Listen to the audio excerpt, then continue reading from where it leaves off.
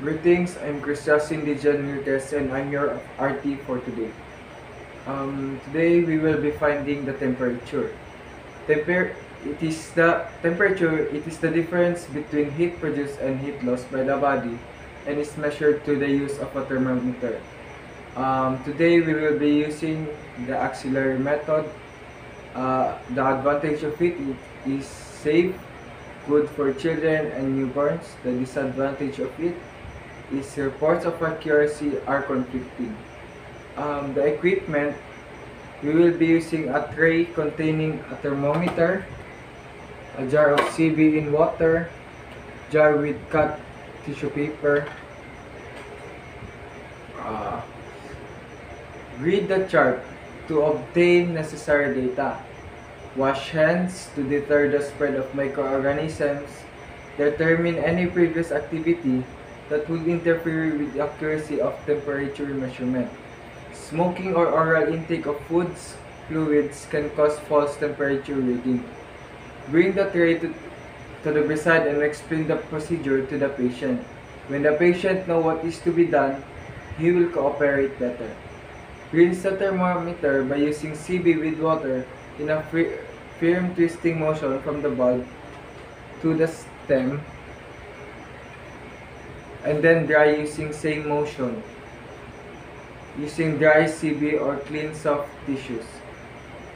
Chemical solutions may irritate mucous membrane and may have an objectionable odor or taste.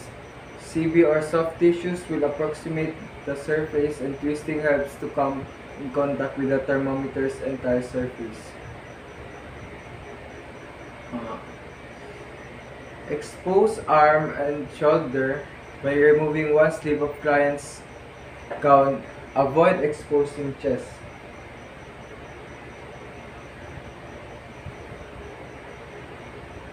Next is pat the patient's axilla dry with a wash cloth or tissue.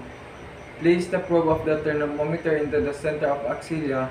Bring the patient's arms down close to his body and place his forearm over his chest. Moisture in the axilla may alter the result of the temperature. The deepest area of the axilla provides the most accurate temperature measurement.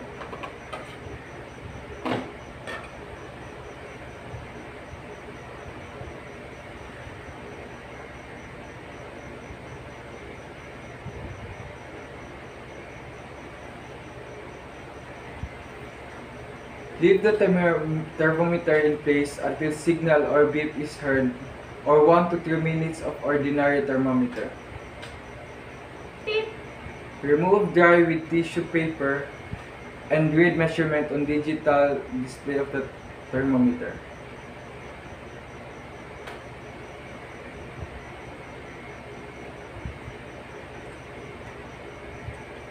Your temperature, ma'am, is 36 degrees Celsius. Inform client of temperature reading, allowing sufficient time for the axillary tissue to come in contact with the thermometer bulb results in a reasonable accurate measurement of body temperature. Assist client in putting down the sleeve of gown.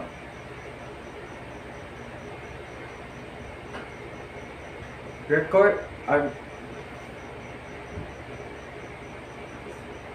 read that saan ako?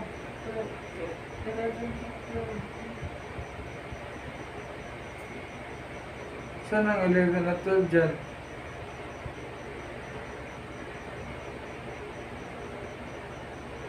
Record. Hindi pa dispose.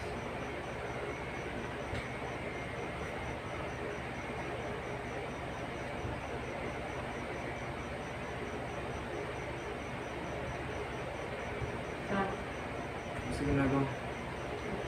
Cleanse the thermometer from the stem to the bulb using CB with water twice, then dry with tissue, wipe and return to the container. Dispose the used CB and tissue paper in the waste receptacle. Confining contaminated articles help to reduce the spread of pathogens. Record reading in the jot-down notebook. Report anything unusual. Wash hands and document the data. Thank you.